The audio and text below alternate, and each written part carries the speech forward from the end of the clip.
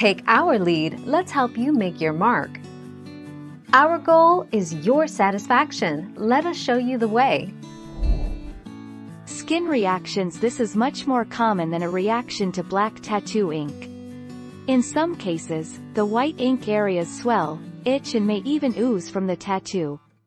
This can be a sign that your skin is actually rejecting the white ink, and you may end up with no tattoo in that area as a result.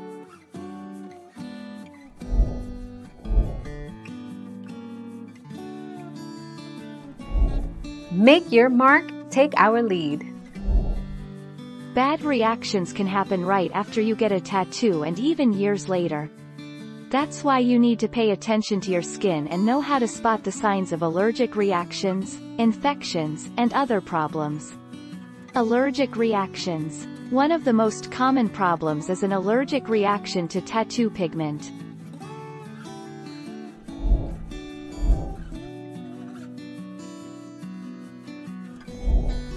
Take our lead.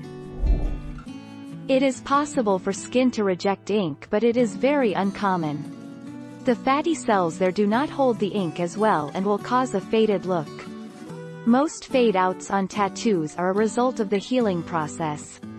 Most people notice the fading with red or white ink, although any color may fade.